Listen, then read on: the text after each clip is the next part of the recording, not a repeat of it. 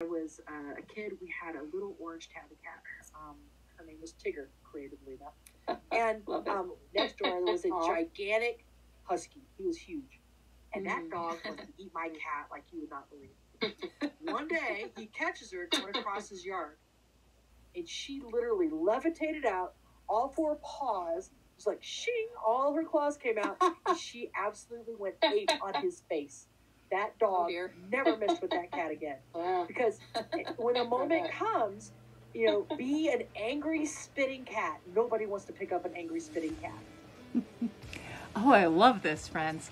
So let's think about this. Now, we're talking about the kind of attitude, right? The don't mess with me attitude, the how dare you, the I'm not putting up with that kind of attitude.